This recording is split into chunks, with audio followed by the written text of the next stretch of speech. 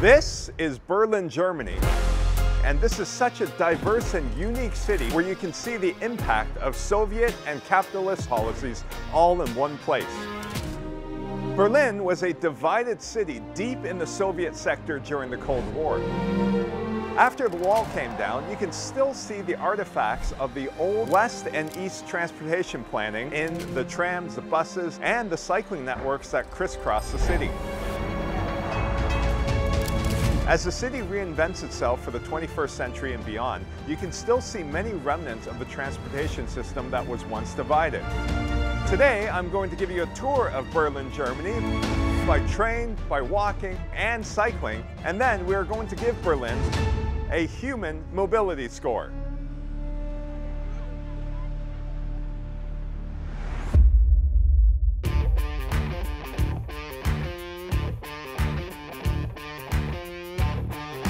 We are in Berlin Central Station, and it is a monstrosity.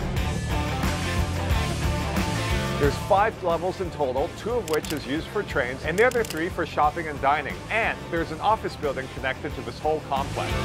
From here, you can catch trains to Munich and Hamburg, all on the high-speed rail network. We're now going up the stairs to check out the other set of tracks on the top of this station. This place is absolutely huge. Built in 2005, it has an incredible station layout with 5 different levels, and we're standing on the top level with 6 tracks across.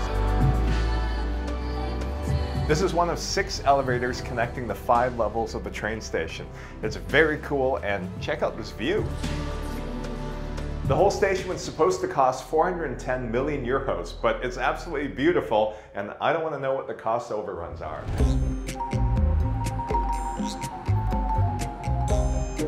Berlin is committed to increasing accessibility by lowering many of its curbs around transit stops. 30 million euros in bicycle infrastructure investment per year, 100 kilometers of bicycle highways, 15,000 bicycle parking spaces, instituting 30 km/h streets, and 30 new play streets around the city. We are right down the street from Checkpoint Charlie, which is where East and West Berlin met at the wall. Started on August 29, 2020, this 550-meter street experiment consists of a bike lane right down the middle.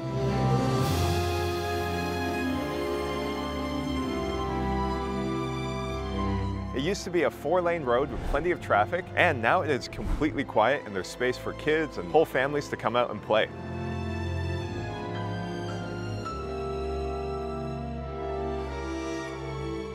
When this experiment is over, the street will then be converted into a pedestrian-only zone, with the 2 streets along the sides being bicycle streets, or Fahrradstraße in German.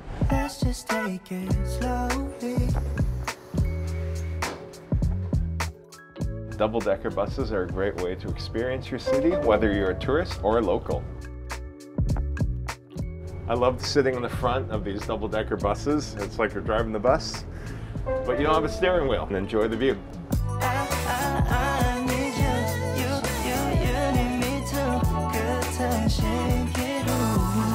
This video is brought to you by Urban Mobility Explained.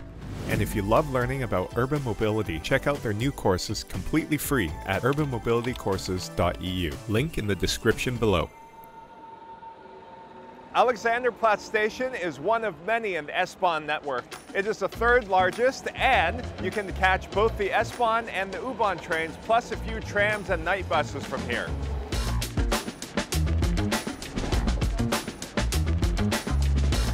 There are 9 lines of 24-hour trams that run in the network. These 24-hour services are designated by the M symbol in front of the route number.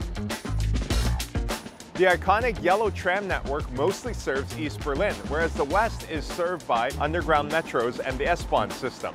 This is a relic of the Cold War, where the West Berlin government invested more heavily in roads and underground rail, and the East Berlin government invested in trams.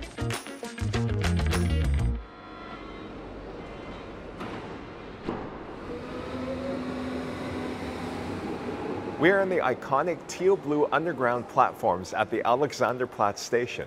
A cool tidbit for you is that this station was completely closed during the Cold War because the trains from Western Germany would come through here and go back out west. Therefore, the Eastern Germans had no access to this station.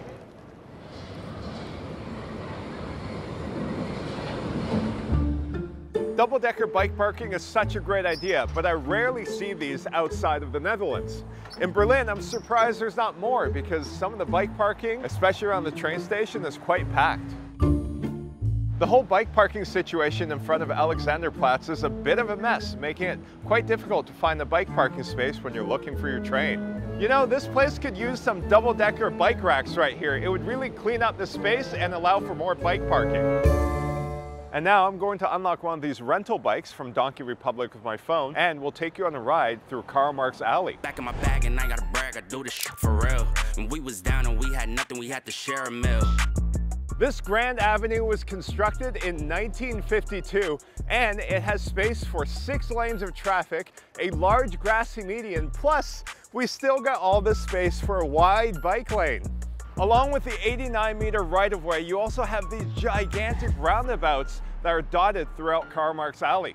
Hey, look who I found. It's Karl Marx himself. For this massive roundabout, they found a pretty intuitive way to deal with cycling traffic around it.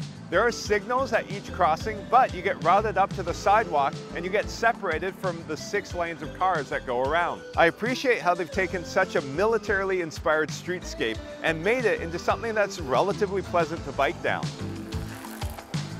This bike counter shows that there's almost 800,000 cyclists using this bike lane this year. I wonder how wide it is. It looks to me like it's...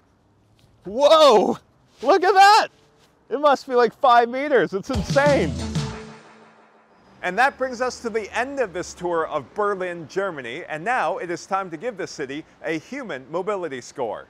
For transit, I really enjoyed the grand entrance to the city through the main train station. It is just an absolutely massive structure. I had a wonderful time riding in the very front of the double-decker bus, and I enjoyed riding the tram through the city. The iconic yellow livery of the Berlin transit system is also so cool. You can identify buses and trains from very far away, especially when you can hop in and out of the U-Bahn system. It's literally everywhere you go. For all these reasons, I give Berlin a transit score of 5 out of 5. For cycling, riding through the city is generally a very pleasant experience, but there are discontinuities in the bicycle infrastructure network, where it goes from 5 meters wide all the way to nothing. Cycling down Karl Marx Alley was a unique experience through its 89-meter wide right-of-way and its like 5-6 meter wide bike lane. The bike share system had plenty of options, but it was overwhelming at times to choose which one and to have all the apps on your phone. Shared bikes and scooters were generally parked neatly in its place, but there are some streets where they were scattered about. For all these reasons, I give cycling a 4 out of 5.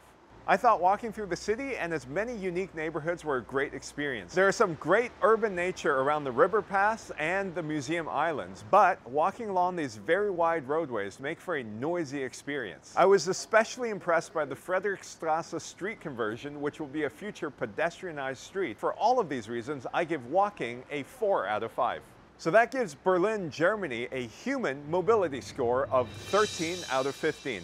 Leave your thoughts below, subscribe, and I will see you in the next city.